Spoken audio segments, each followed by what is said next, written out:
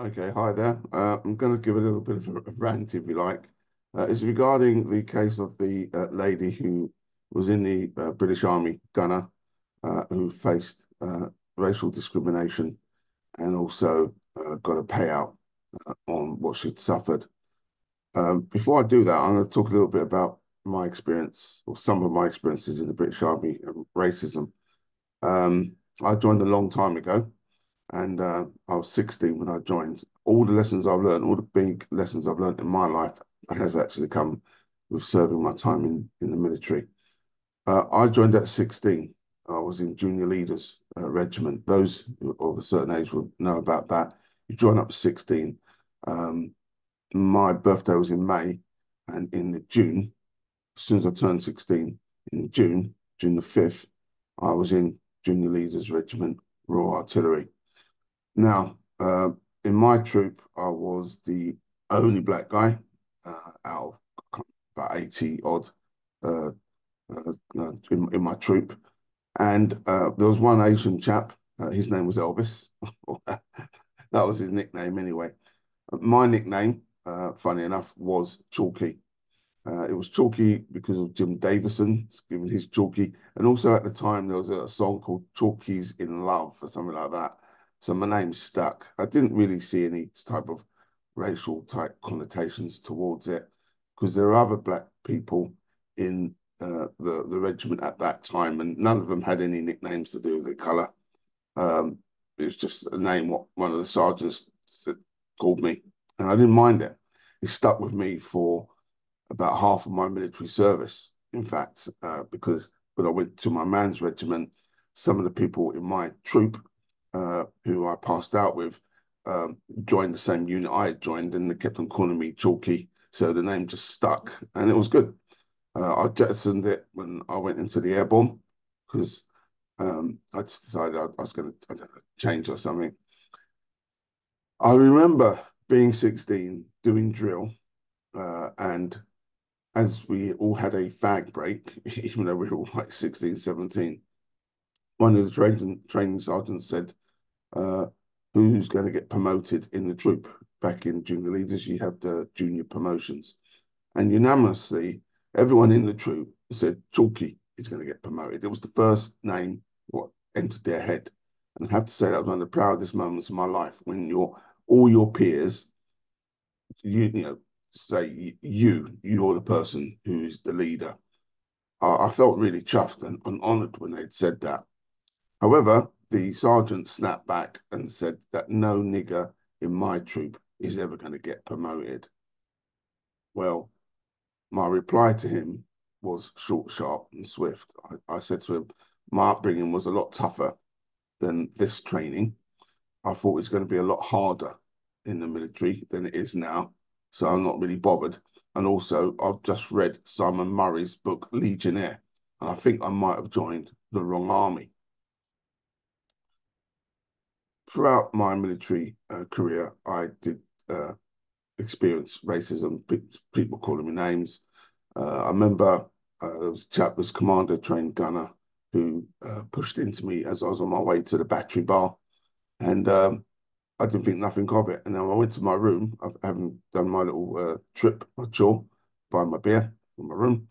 And the guy came in and started pushing me around saying, you know, why did I push into him? Which I thought was a bit strange. I hadn't pushed into him. Um, he then proceeded to start punching me. Now, at this point, I'd simply just come out of training. I didn't know what to do because when you're in junior leaders, it's like the British Army's version of the Hitler Youth in terms of the discipline, the rigidness, the traditions, and everything like that. And the one thing what you are taught is to obey orders and respect your superiors. And this guy was a bombardier, um, corporal to you guys. Uh, so I'm not sure how to retaliate. So what I thought I'd do is I'd go down. I went down to the guard room, and as I went to the guard room, this guy came chasing after me. And at that point, I did the only thing I thought I could do permissible was judo. So I done a judo throw at him and just went to guard room, reported the matter.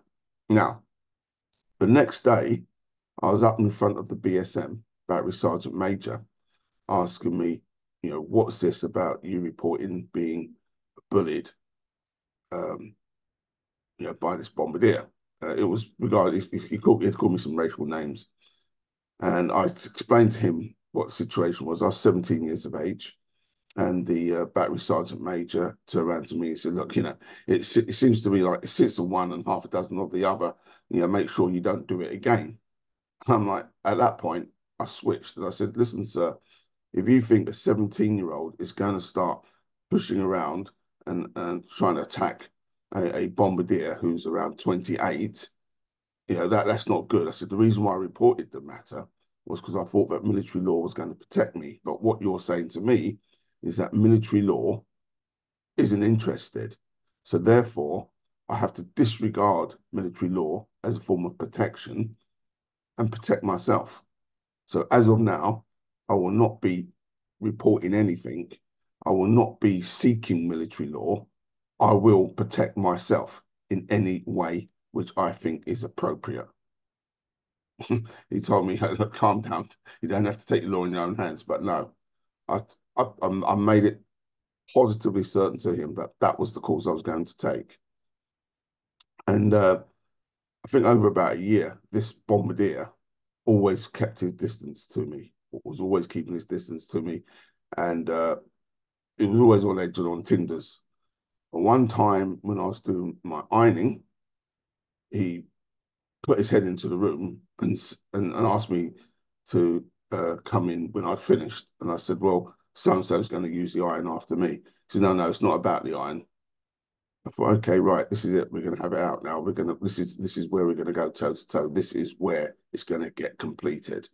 So I walked into the room, and to my surprise, he said, "Look, no need to, keep, at distance, blah blah blah," and put his hand out and we shook hands. Thought, fine, okay, but I was deadly serious. If there was any assault, it was going to be done, and there would be nothing, no recourse on that.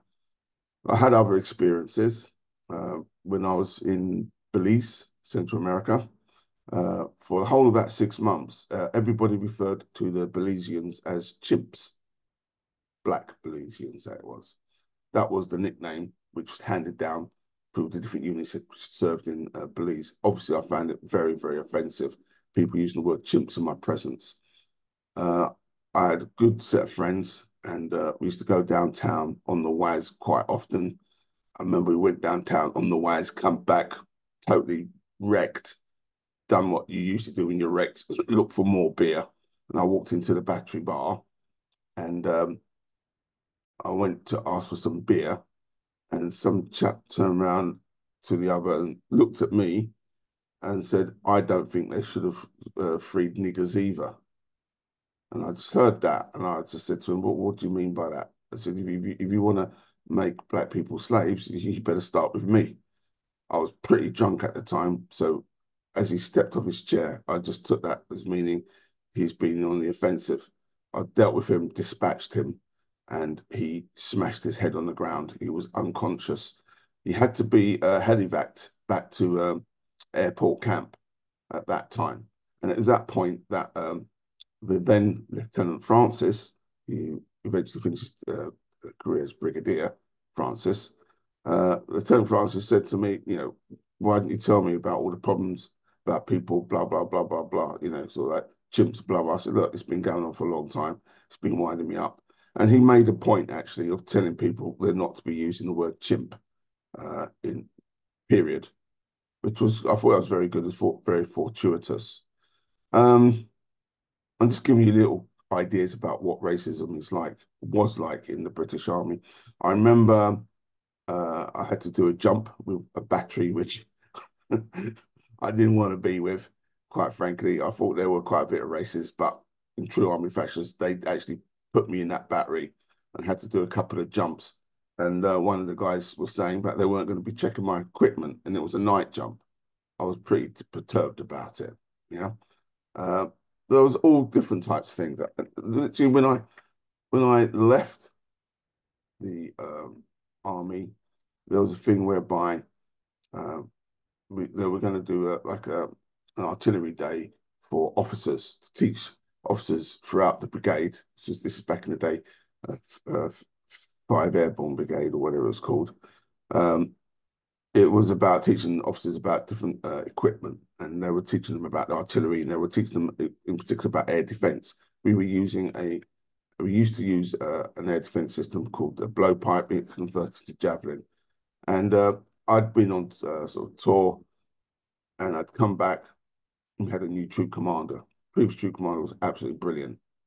This new commander didn't know what the score was with our particular troop, and he said, "I want you, moi, to dress up as a Zulu and pretend that you're throwing a blow, but you're using a blowpipe in front of the whole brigade officers." Yeah, for the whole brigade officers. Now I was really perturbed because I was destined to go out of the army, and as anyone know, you have to give a year's notice. And I was sort of dependent on this bloke to be giving me a good write-up, even though I didn't know him. My previous troop commander I knew, we really got on well, but this guy I didn't really know. And I told him that I was not going to be doing that. And he insisted, because he didn't know who I was. I was quite known within my troop. But he insisted that that's what I was going to do. I was going to dress up as a Zulu and do a blowpipe. I said to him, "Look, I don't think I'm going to do that, sir." And it seemed a bit racist to me. He said, "Well, I asked," and he named 3 other people. They were all black, and they had sort of declined, but they were of ranks above me. I said to him, "I ain't doing it." And come the time and the hour, uh, I stuck to my guns and I said, I'm not doing it. I don't care what report you write on my the whole career of the army. I'm not doing that. I was a bit stressed out at the time because, a lot was riding on his report as he wrote as I'm leaving, even though I didn't even know the guy. Um, his name was Lieutenant Thomas. I don't give a damn. Say that's who he was. And anyway, he was saying, you're refusing an order. You're refusing an order. And I'm like, it might be an order to you, but it's an illegal order. So I was marched in to the battery commander, major, uh, as though I was on orders, uh, saying that, I'd refused to obey an order. And I told the battery commander straight, I've never disobeyed an order in my life. However, I believe that that order was an illegal order and I won't be doing it. It was out and out racist and I'm not doing anything like that. The battery commander was saying, "Oh, didn't know what to think," and then he turned around and said, "Well, okay, look, we let it slide this time, but in future, don't go around disobeying orders." I said, "Sir, I'll obey any order as long as it's legal. I'm not. The reason I did not obey that order was because it was racist. I wasn't backing down on it." And that's I'm just these are a couple of little stories about the type of racism what I experienced in the British Army. Okay, good. So this lady who experienced racism, it's different for her because she was a woman, okay, and it is very difficult. As a man, yeah, there used to be a lot of bullying in the British Army. Those who can remember as far back, especially in training, if you weren't up to scratch, the instructors would sort of hint and encourage the people in the troop to give somebody a regimental bath. Yeah. Regimental bath is not a good thing. You do not want to have a regimental bath. So you make sure that your kit is up to scratch and you are very, spick and span because a regimental bath ain't good at all. Uh, those who know what a regimental bath is, please put it in the comments. Okay. Um, so, that with the woman, it's difficult because as a man, the way in which you respond to bullies is basically push back in their face and you just deal with it. And you're respected in the army for doing it. You're respected in most male organizations. It's a part of a weeding out process sometimes, the bullying. Sometimes it's direct, sometimes it's indirect, i.e., sometimes it's consciously done, sometimes it's subconsciously done.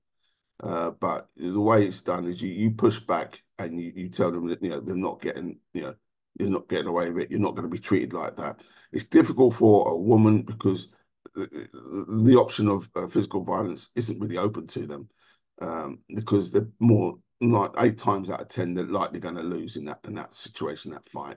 So they are restricted, and that brings into questions women in sort of combat roles. And I don't think that women should be in direct combat roles. And if they are, then they ought to be with all women groups. It's nonsense to have young, very fit male and females mixed together. It's disastrous. It can be very disastrous. I can talk about other elements in that. About that.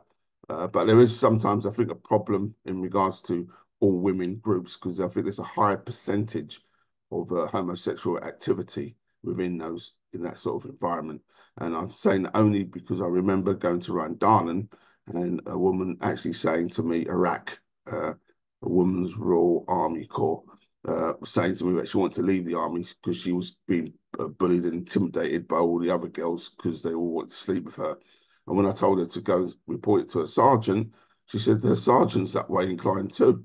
I was, it was, it was, it was a discussion which was beyond my thinking because within a male environment, that that that was very, I'd say rare, but it's something I never even heard of, to be honest. I never even heard of. So I didn't really know what to say. But it was something noted that it seemed to be a high propensity, if you like, for that within that sort of gender, if you like. But so for that woman, what she went through, talking about the lynchings, etc., and putting stuff on her desk and that, she should have just flipped, really. Sometimes, yeah, you want to report it. Yeah, it was a failure of the command structure. She should have felt safe enough to go to the command structure and say, look, this is what's happening. It needs to stop. And then the command structure should come in place, talk to the individuals concerned and tell them they need to straighten up their game, yeah, and stop that sort of stuff. In the absence of that, she could have just maybe thrown stuff over or used a bit of humor. Nowadays, people don't have much social skills. So if someone says something which is offensive, they're stuck. It's like, oh my God, I've got to go straight to the authorities. There are ways in which you can handle these things yourself, resistance, etc. Okay, that's that. Now, I'm going to go on to something very almost contrary, if you like, because I did have a great love for the French Foreign Legion, and I had often thought about joining it. So much to the. I mean, basically, I went on a tour in Falklands after the war. We were stuck up on the mountain for about 4 months, and the only thing we had was the only videos we had were First Blood and Legionnaire documentary by Simon Murray, and I was like, we watched that about 40 times each, and I swore I want to join the French Foreign Legion. So much so that I was nicknamed Pierre, and I tried to dye I actually used a French parachutist beret as my exercise beret because it's the closest I could get to a Legionnaire's beret. I was nicknamed Pierre for a short period of time. But what I was going to say is this. There was discussions about increasing the British Army. There was discussions about this lady and the racism, which was really about trying to introduce woke ideology into the British Army. Now, woke ideology has infected all the major institutions at the moment. It usually starts in academia. I'd like to talk about that. It happens in academia because you get a lot of Marxists and socialists and communists lecturers. And what tends to happen is, unless you've read Karl Marx and have a Marxist ideology, your essays are marked down, often marked down. And because they're marked down and you want them marked up, you will start reading Marx and looking at things through the prism of communism or Leninist or whatever Marxist sort of ideology, so that you get good grades, yeah, with your essays. And therefore, therein is the part of the indoctrination, yeah. That's in the universities, but it's seeped into religion in the church. Notice the absence and silence of the church talking about the scandal of the Olympic opening ceremony. There's no words. I've heard no words from Justin Wellerby about that. I've heard nothing from Justin Wellerby about what's been going on in Stockport, what went on with the lieutenant colonel who's been stabbed. I don't know anything of what's been said by the church in regards to the grooming gangs in Rochdale or Oldham. Okay, this infestation of woke ideology, as I said, has touched universities, has touched the church, has touched within the high echelons with the mandarins within Whitehall, and obviously it's spread out into the army and definitely within the police. Yeah, it's like an insurgency, but within itself, a cancer, if you like. So I think, what with Keir Starmer declaring war on the working class, which is unprecedented, really. He was talking about the demographic which would traditionally vote for Labour, and he was holding them as the enemy. Yeah, he has declared war, and it's a very serious matter as far as I'm concerned. Um, I think I've said it in the previous video. Some of the things are still with tongue in cheek, but the main thing at the moment, I think that people, Tommy Atkins, not Tommy Robinson, Tommy Atkins, yeah, the Rudyard Kipling definition of a British soldier. Tommy Atkins, that demographic should boycott joining the British Army. Let me repeat that. I say this heavily because I have a son. I'd love for him to join the army. But Tommy Atkins should boycott joining the British Army. Under no circumstances should they join the British Army because it's becoming woke and you will be controlled, okay, in that thinking. They've announced it. One of the generals was saying, he said, was it so the working class mentality? One of the former generals in the British Army was saying is a problem with what's going on in the army. Yeah, that's his own words. I would suggest that if you want action, if you want adventure, yeah, if you want a feel of camaraderie, yeah, you should go and join the most diverse army on the planet, the French Foreign Legion. You see, the irony of the French Foreign Legion is this: they don't have a problem with recruiting. They don't have a problem at all. In fact, they have to increase their standards to stave off the demand. And it's not, you're competing not just against the so-called rogues and the criminals and the people who've just had their engagements broken off, but you're also competing against dissatisfied people who are in certain armies who just want to do something better than what they're doing. So the competition is very high and they don't lower their standards. So you'll get, you join the French Foreign Legion, what you're going to get? You're going to get good military experience, number one. You're going to be a part of an elite unit, a special elite unit which has allegiance not to the king, but to itself. It's very important. Your legion, your allegiance is with the French Foreign Legion. That makes things tight. Okay, you learn a foreign language fluently, and you have the possibility of becoming a French citizen. So it's quadruple bubble. It's quadruple bubble, and you'll be in adventure like nobody else's business. Yeah, trust me on that one. Now, what will be what's the net effect of that? Well, when most people don't join, when that demographic does not join the British Army, it's either going to be filled up with another demographic, which will make the army weaker and incompetent, and so-called put us at risk from external sources. But the fact of the matter is, we have an insurgency going on in our country at the moment. Yeah, we have an insurgency going on, and we are doing nothing to stop that insurgency. In fact, when I say we, I say the government. They're doing everything to inflame it. Now, some people have been watching that Iranian chap saying maybe this is a deliberate thing to push people towards sort of the Great Reset. What with the cashless society, the drill, the nudge, wink, wink, the nudging, if you like, of the crowd in regards to the COVID situation and the vaccinations to see how far you can push it, they can push it, and then tailoring it with these so-called riots which just sprung out of nowhere, where they're shouting out Tommy Robinson, for example. I mean, Keir Starmer hasn't been in government for more than a month. And how many riots have we had in the country? How many people have been killed so far in this country by a set amount of demographic? Yeah, don't go by protests. Yeah, go by body count. Yeah, let's go by body count when we report these things.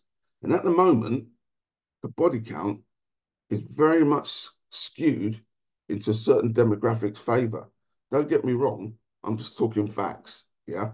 That we're being gaslit as to what is happening to us, okay? Being gaslit. And I'm not talking about just general Muslims, because seriously, I've got a lot of friends who are Muslims, a lot of respect, people in my neighborhood, yeah? These are not the people I'm talking about. I'm talking about these strange people who are coming into the mosques, who don't come from Britain, who are preaching a certain type of ideology of theocracy, yeah, and it's brainwashing those people to be anti-British, not even anti-British, just completely and wholly insular to the environment which they're in, very much so. So I think that we should boycott joining the British Army. If you want adventure, join the French Foreign Legion, but boycott the British Army, number one. The second thing, which I've already said, is you need to start. Yeah, at the moment, there's a grassroots of people who are disenfranchised. That grassroots are being labelled as far right by the mainstream media and the wokerati, if you like. It's a slur. It's an absolute slur on the working class, who were used to be called chavs back in the day. It's bang out of order. But unfortunately, for example, on the 27th of July, there was a very good march. It was very peaceful. It was very well organized, from my understanding. And that was done by Tommy Robinson et al. Okay.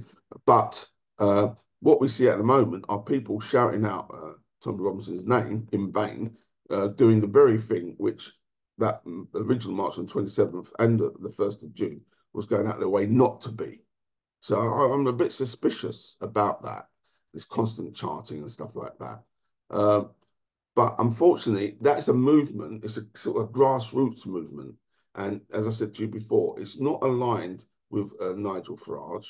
Okay, it's there are two movements going in parallel, and there's no political power from the base of let's call it the Tommy Robinson et al. Yeah, there's no base there. Yeah, and there's no political lobbying which is going on or going to be successful.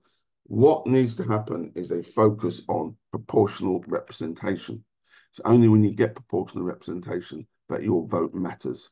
And it's only then that politicians will listen to what you have to say, because your vote will be correctly leveraged. At the moment, your vote is suppressed with the first past the post system. Yeah. If you want your vote to mean something, you go proportional representation. And just by having proportional representation, you will see the figures in participation rates go up, rise up, because you know that your votes mean something. So you need to be writing to your MP, number one, about putting it on the agenda.